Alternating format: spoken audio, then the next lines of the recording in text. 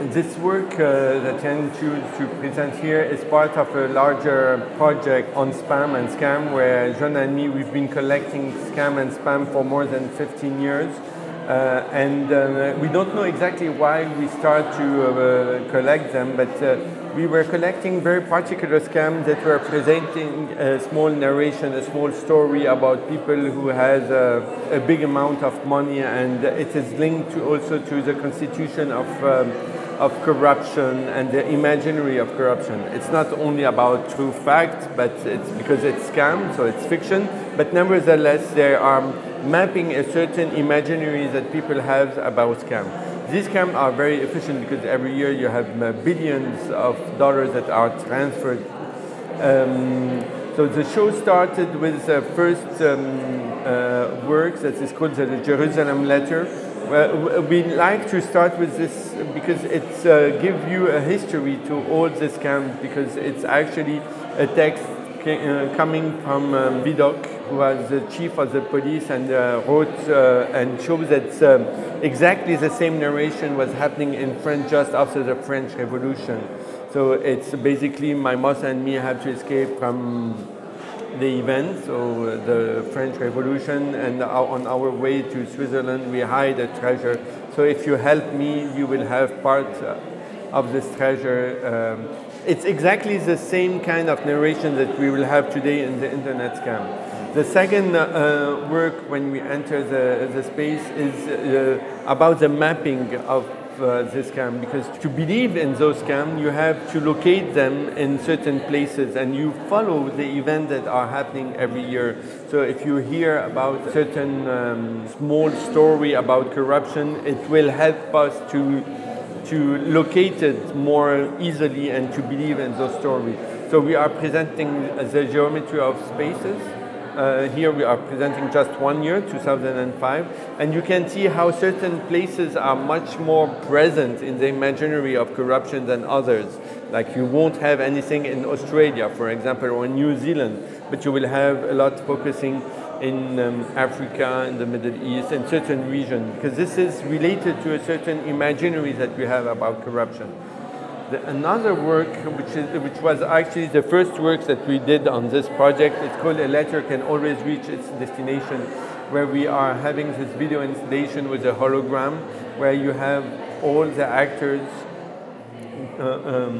on a very smooth traveling that are passing, and suddenly there's one actor that will go out from this chorus and come in front and say it's embody this text. So for us it was to give a body to those stories, because behind those fiction there is also stories. If you accept it, if you are interested, please contact me as soon as possible so that we can arrange something. And then what is great with this camp is not just about being naive, that you are believing easily stories. So we are presented in the trophy room, where you have the scammers that have been scammed by other people. What happened is actually that the US government made some pressure on certain states, among them the Nigerian state, to make a law against it. So people were starting not to make the scam from their houses, but from internet cafes. So they have to pay according to the time they are spending there. So there a group of people, especially in the US, start to answer them and asking so specific questions that the scammer have to spend time inside the cafe to answer these specific questions. And little by little, they start also to ask them for trophies. So we are seeing trophy in this room. And these trophies are related, actually, most of them, to the arts, being sculpture, performance, films, and paintings. And we are borrowing here the Lina Bobadi displays about when she made this first exhibition in the Museum of Sao Paulo, where about the André Malraux Museum, Musée Imaginaire, Museum Without Walls, where it's not the real artworks that were presented, but reproduction. And these pictures are not artwork by itself, but what is making and putting in the artwork is this composition, this atlas that is this curating between them, meaning that the scammer is not anymore just a scammer. The categories are redefined.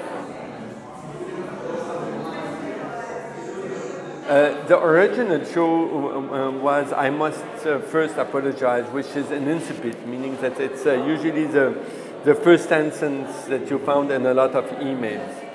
The person always trying to introduce themselves before saying that you are the only trusty person that, and I'm addressing to you specifically. And at that occasion where we are showing just part of this exhibition, we discussed it together with Joana about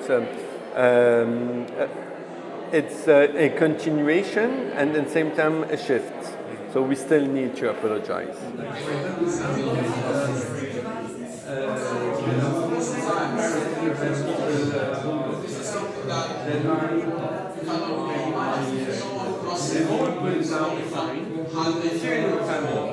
Even if they are not Syrian, today you will have more tenderness for a Syrian family, even if they are coming from Romania.